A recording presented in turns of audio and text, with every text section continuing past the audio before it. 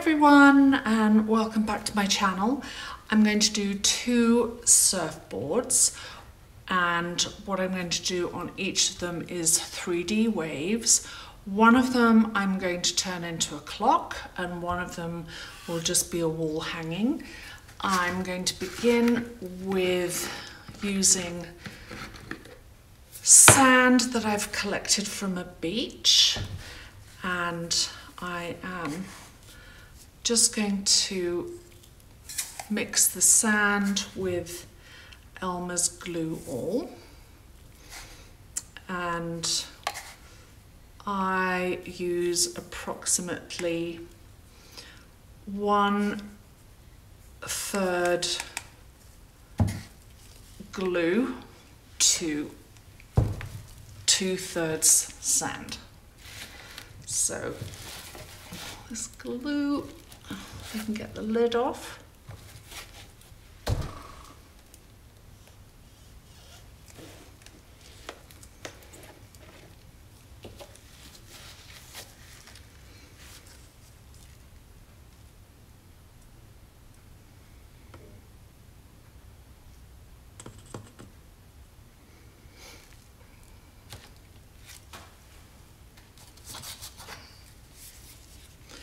So I'm just going to mix it with a popsicle stick. These boards have both been gessoed and I've taped the back of them. They also have their little hanging holes, and I can't remember where I got these. I didn't get them in Michael's. I think maybe you can get them in Michael's. I got them off a company online and I've had them for so long I can't even remember. And really dig deep into the bottom of the cup because you'll have lots of loose sand. And then if it's not quite sandy enough, although there is still some sand at the bottom, that's why I like to use one of these thick popsicle sticks or a spoon. Then just add, I'm going to add a little bit more sand to this.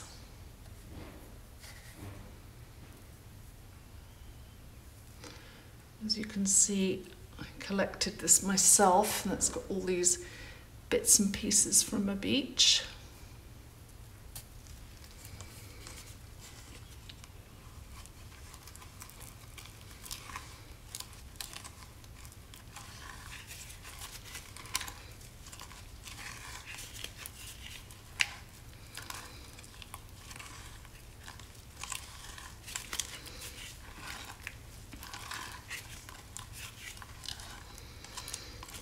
Okay, that's done. So put my mask away to the side because I'm going to resin in a minute. So now what I'm going to do, I'm going to use a filbert brush. I'm going to do the painting. I have several blues here. I think this is a phthalo blue, a bright aqua green, a light blue. This is a Payne's grey. And gosh, I can't remember, Artist Loft colour. I'll leave the links to all these colours below. And this is just Floetrol. I'm not using any water because I'm going to be doing 3D waves, and the beach will probably be here. And then I'll probably have at least 3 waves. So I'm going to begin with the dark filbert brush, not too big, not too small. I'm going to use my Floetrol as my paint conditioner. It just helps, let's get this out of the way. It just helps the paint flow.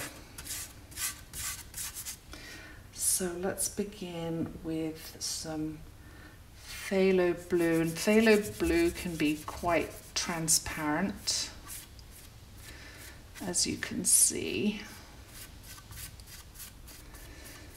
So that's why I thought I'd bring in some Payne's grey to make it darker.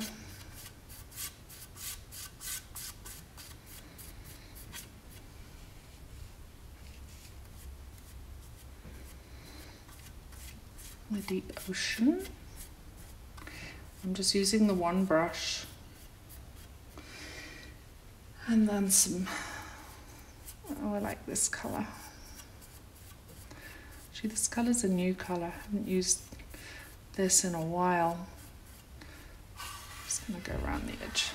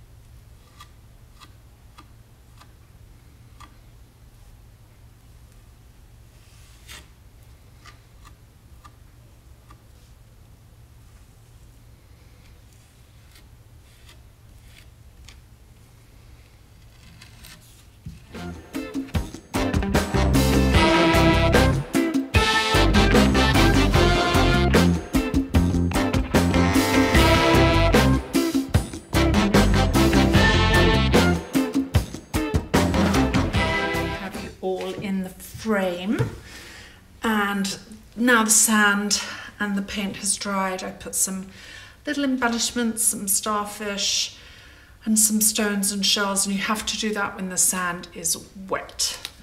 So what I'm going to do now is I'm going to put some clear resin on at the shoreline and on this one.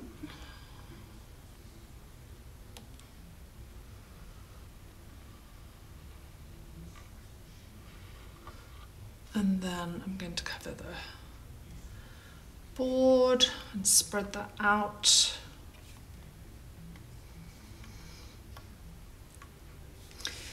And if I was just doing an ocean scene, I would use coloured resin, but as most of this board is going to be covered in 3D waves, you'll see why that's not necessary on this.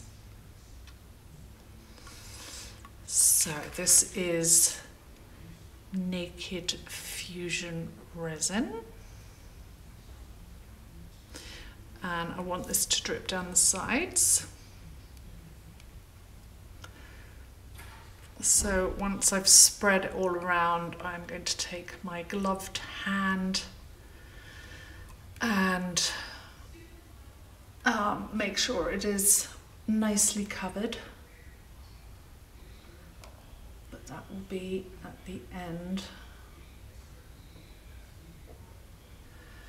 And this resin it's really beautiful. It's the finish is crystal clear. It's like glass, and it's food safe. So for example, well, one of these is going to be a clock, but say for the other one you wanted to use it as a serving dish for some cheese and crackers, that would be perfectly safe. Okay, so for now I'm just going to pop some bubbles.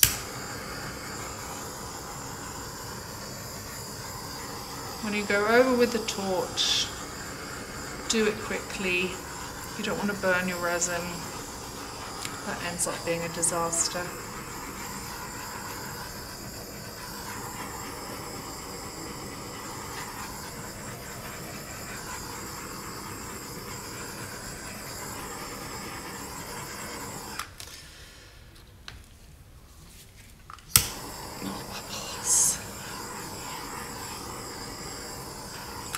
Okay, so in here I've got, and just, is that the top of that?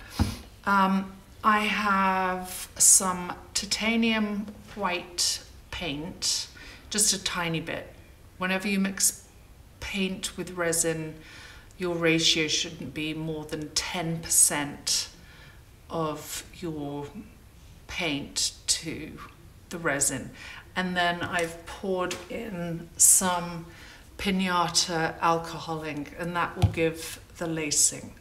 So I can see a big bubble there. There we go.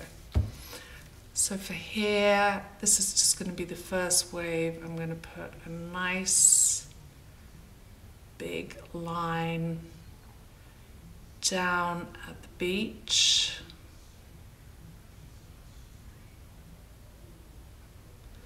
I'm going to go over that till I get the thickness that I want.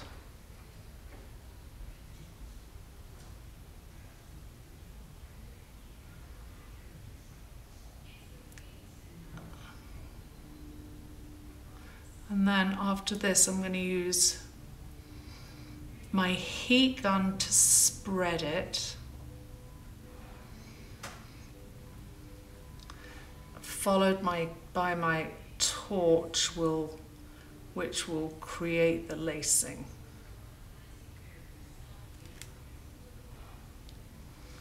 You don't want to use, like, you don't want it to be too thick, but just thick enough.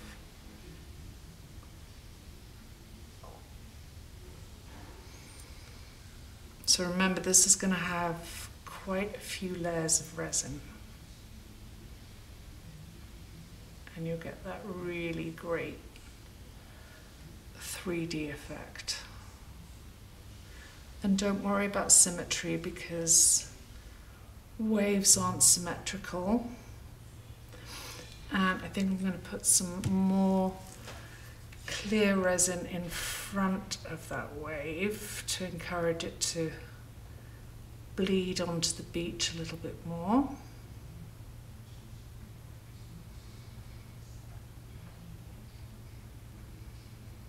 Over the sand.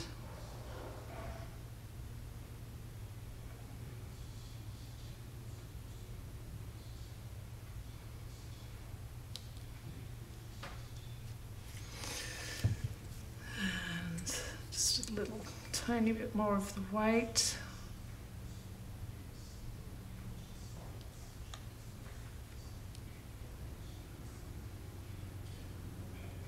All right. Looking good. Okay, so I've got my heat gun. Well, I'm going to turn the volume down while I do this, and I'm going to let it heat up before I zap the wave. Actually, I'm going to put it on low.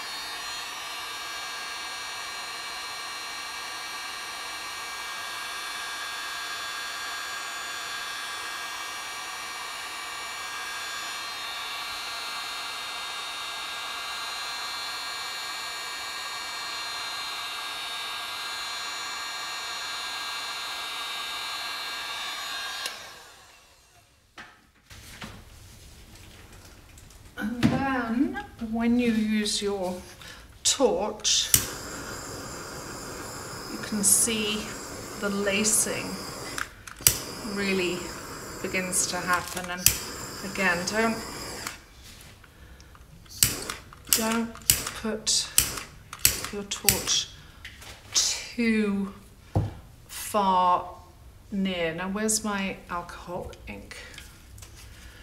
So the other way to create a little bit more, I've got a lollipop stick stuck in my alcohol ink, is you can just put this directly on.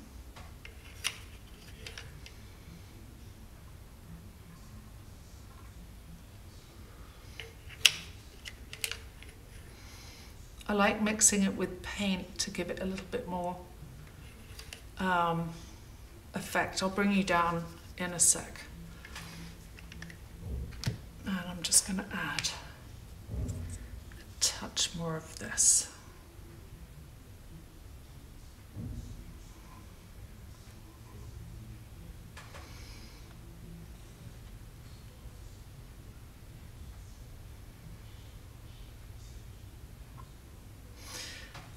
And you can tilt it backwards to make it bigger.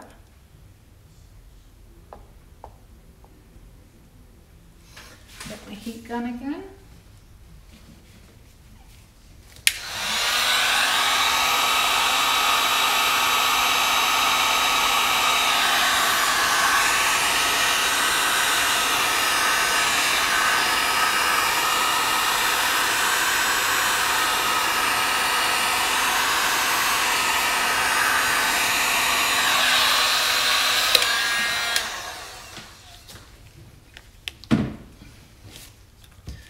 And use the torch to just kind of break up that alcohol and create that really special lacing.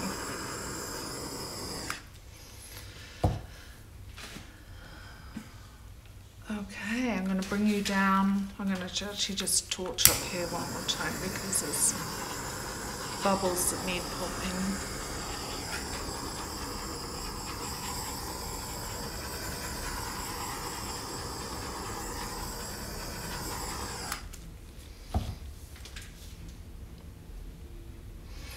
Okay, I'm going to bring you down for some close look and you can see the lacing. And then when this is dry, tomorrow we'll do the second layer of waves, and that's when the 3D effects really begin to happen. So here you can see some great lacing effects. And you'll see when the second layer goes on, that you can see how the wave sits proud of the sand. Let me see if you can see some lacing going on in this wave. And there's some shell details and how the sand looks really great and beachy. All right, so we will come back tomorrow and attack the second layer. Okay, here we go with the second wave. So I'm hoping this lighting is okay. It's a little gloomy. So my camera's a little tall. Anyway, we'll make it work. So now, here I am with my Naked Fusion resin. The first wave's done here. So with Naked Fusion resin, they have from time to time absolutely fabulous discounts, and check out in the description box below. I'll leave a link. Definitely check out that link because they do wonderful powder pigments as well. So I think my second wave is going to go here, and then I'll do my, maybe here, oh, no, maybe here, and then I'll do my third one here, maybe a little tiny fourth one up here. We'll see. Here we go. Let's begin over here on this one.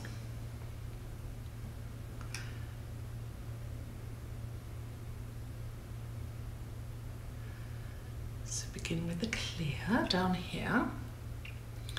I'm just going to do the clear. I'm going to add the white in a minute. And what I did with this resin today, because I've got the AC on so high, it's actually quite cold. I sat the resin in a nice warm bath, and just the bottles, obviously, not the cups, because you don't want the cups to get any water in them. And then I will make this a bit more wavy, a bit more movement in my surf. There we go, that's good. What that does, if your resin's too cold, you're not really going to get, well, it's difficult to mix.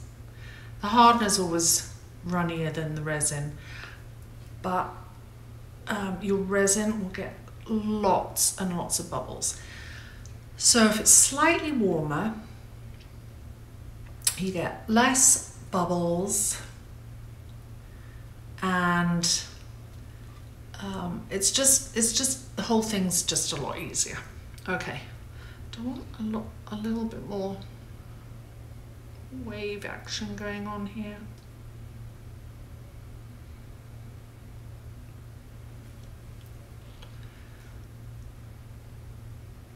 Yes. All right, I'm just going to lay that down here, and now I can just pour the rest.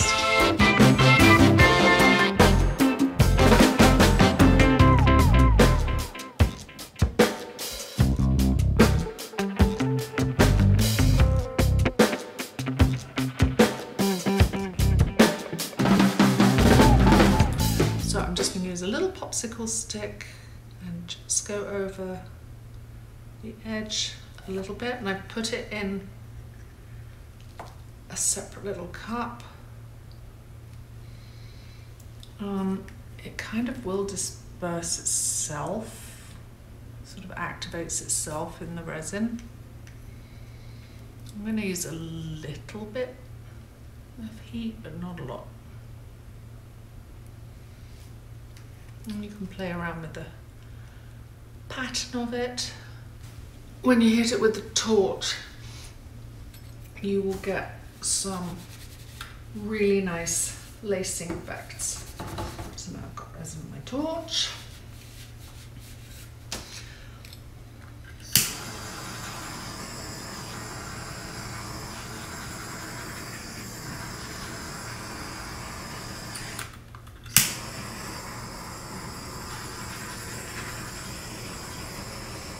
Okay, simple as that.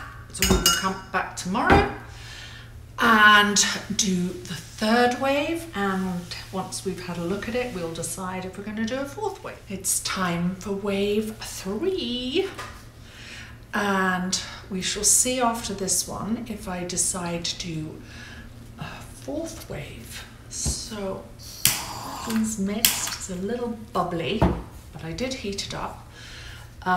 So I think I'm going to begin wave 3 here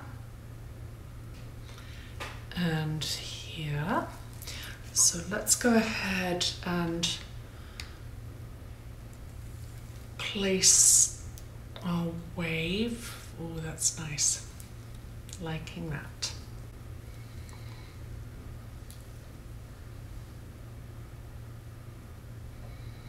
And again, remember, each time you mix your next wave of resin, you need less and less. And the good thing about it is you also have to worry less about bubbles, because there's less space to worry about.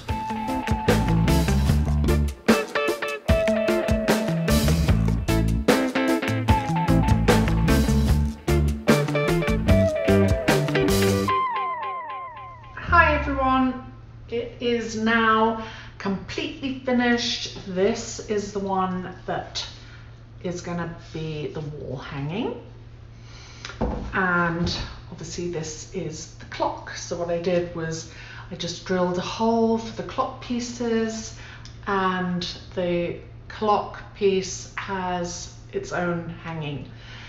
So they are going to be fully cured in 72 hours. Then I will put them on my Etsy store, so don't forget to check that out. Don't forget to check out everything in the description box below. So now I'm going to bring you down for a close-up, and you can really get an idea of the 3D wave effects, and let's do that right now. I managed to fix that terrible lighting, so let's go in to see the rolling waves. So I'm going to try and get a really good angle for you. I don't want to break my shells.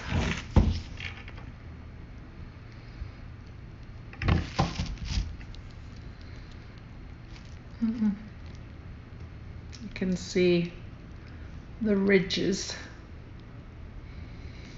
So there's the first wave, the second wave, and the third wave, and the clock. 2. So very happy with these. So thanks for watching, and I will see you next time. Bye.